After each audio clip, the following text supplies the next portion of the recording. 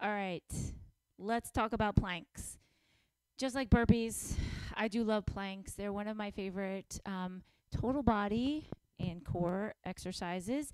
So we actually did these in class today. We did a full minute plank, regular plank, then we had a 15-second rest, and then we did side planks. So technically we did 2 minutes of planks, but we're going to talk about them again anyway. So for those of you in class, you checked your box. So planks, you have lots of variety. We've talked about planks many, many times before. Every single instructor probably does planks in their classes. So you've probably done these. You've probably had some good instruction on them. But I just want to go through some of the tips again. Just like your push-ups, just like I showed in the burpee video the other day, you can elevate your plank to make it a little easier on you, because when you take the elevation up, you're taking some of the body weight off of the hands, putting it towards the legs, and it just makes it feel a little bit easier. It's a little less work on the core as well. So you can always hands onto a step, a bench, a chair, a counter, a wall. I mean, you could hold your plank right here. This is still a plank. It's just elevated. So find your level. That's your first thing, is to find your level. If you're going to come all the way down to the ground, you still have lots of options here. So your basic plank, hands are right up under wrists are right under the shoulders. So I'm stacking my shoulders, my elbows, my wrists. My hips through my shoulders is one long line, so I'm not letting my hips dip down here, and I'm not sticking them up in the air. I want to shift my shoulders over my wrists, nice long line. The crown of my head is lengthening straight out from the spine as well. I'm looking out in front of my hands. So you don't want to look back at your hands, you don't want to look back at your feet or your knees, because then you're getting everything out of alignment. So you want that nice long line here. Now, as you see, I put a knee down there so I could lift a hand. Your option from here is to drop the knees. Everything stays the same. So I didn't shift my weight back. I'm still shifting my hips forward, finding that plank. Feet could relax down. You can pull the knees or pull the feet up so that you're kind of on the meatier part above the kneecap, if that's more comfortable for you. The one thing you don't want to do is this. We're not crossing the legs, because that cocks one hip a little bit higher. So if you're going to have the feet up so that you're on the meaty part of the thigh, then they're still separate. Or you have them down, or you have the toes tucked, or you're up here. Now again, you have options. You could put one knee down and one leg up, just like in your push-ups. It takes a little pressure off, makes it a little bit easier without going full knee down modification. So that's always an option. And maybe the cats will come join you. I do love to be up on the toes. I like being up high because it gives me more range of motion for doing movements. But if you're going to be holding for a long period of time, coming down on the forearms is a really, really good option. And here's why. When you're like this, your muscles are straining to hold you up. When you come down here, you're being supported mostly by the bone. Your muscles are still working, obviously, but you got bone supporting you instead of all muscle joint holding you up.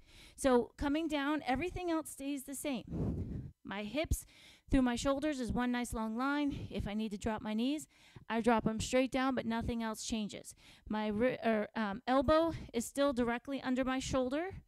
My eyes are looking out about where my fingertips are now, and I'm just holding.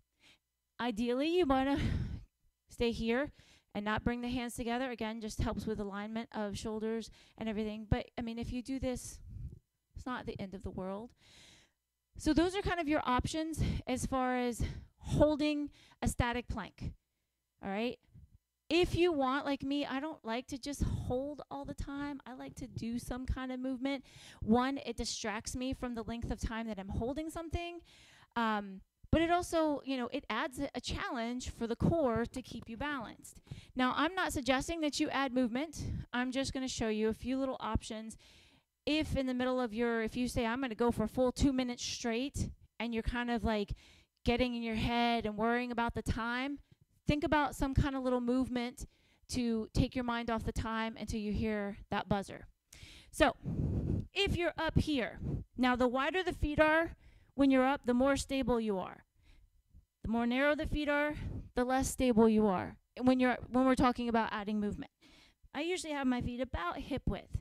Now you could, I'm going to actually turn a little bit this way. You could shoulder tap. Now I want you to notice there is a slight shift of my weight side to side, but I'm not doing this. We're not rotating. We're keeping everything square to the floor, and I'm tapping. I'm not looking at my shoulders. I'm not looking at my hands. I'm looking at the floor in front of me. You also have the option, knee tap, or tap a foot out to the side, or reach to the front, to the side, or some combination of all of that. You can hear my breathing a little bit heavier. It is a lot harder holding that core when you add those little tiny movements. And your little tiny movement could just be, or a little tap right in front of you. It doesn't have to be a full lift and tap the shoulder, or a full lift out in front. Just some little something. One, it's going to distract you from the time, and you're going to be like focused on what's my movement, what am I holding still, how am I staying centered and not twisting the hips and the shoulders around. And it also, it's gonna challenge your core a little bit more. So you're gonna pull that belly button in tight, tuck the tailbone a little bit. I didn't mention that before, but we're not doing this arching. We're not twerking. We're gonna tuck that tailbone in, just like in your plank. Adam talked about a lot of these same things in not plank, in your push-up. Tuck the tailbone in, engaging your core, and hold. Or add your taps. Just, we're not doing this. If you feel that your body has to rock side to side to be able to pick up your hand, stop moving, hold still. Now with your planks, just like everything else, you can do it in chunks. Do 30 seconds, 4 times. Try to hit a whole minute like we did in my class today. A whole minute actually goes by fairly fast as long as you're not focused on the time. So, you want to try to go 2 minutes. Have a book in front of you to read. Put some funny video on or something to distract you, on your phone or and not on the TV, because, you don't want to be looking up. You need whatever it is you're looking. Think about when you're down on your forearms, about forearms width away or distance away. That's where you want whatever your eyes are going to look at, because you don't want to be looking down. You don't want to be cranking the neck up. You want to be able to look right there. And then have your timer where you can maybe turn your face to the side a little bit to see it, but that you're not staring at it the whole time, because if you're staring at it the whole time, you're going to be obsessing about the time, and that's not what we want to do. If you have any other questions about planks, feel free. I have thousands of planks that I could offer you up. Feel free to come to class and try out some of the variations that we do in there. And then I will see you next time. Make sure you check that box. Bye.